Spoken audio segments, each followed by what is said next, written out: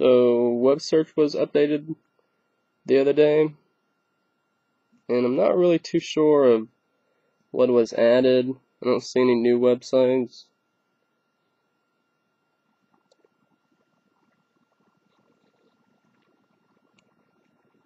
But what I will show you is how to add a new website on here. Say maybe you wanted to, I don't know, add Installer.app.com. We're going to go to Edit and Add up here. If you read this, it says Load Safari. If you want to type Load Safari, then you're going to go to the web page.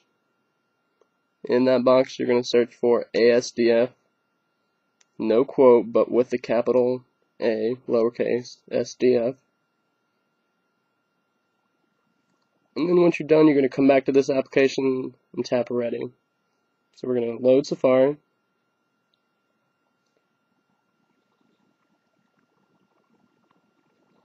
We're going to load up Installer.apps.com.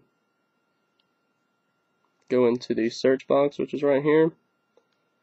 And as it said, we're going to search for a capital A, lowercase, SDF. Tap Go. Once it searches for it, all it needs it to do is have that URL in the history. So once that's done, we're going to tap Home.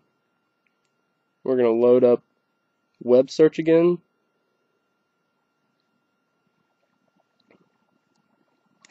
Tap Edit. Tap Add. Alright, now once all this is done, since all that's done, we're going to tap Ready. Now we're going to give it a title.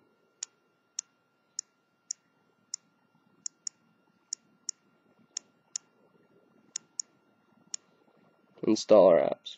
Tap OK. And we can see it at the bottom here. Now you can tell it does not use the favy icon. So we're going to tap Done. It's going to ask if you want to save the changes. Of course we do. You can move them around. Save the changes.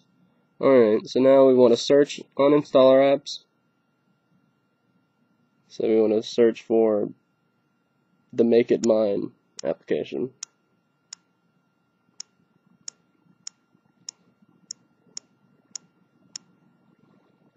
Tap Search. It's going to load up Safari in a new window. And it's going to search for Make It Mine.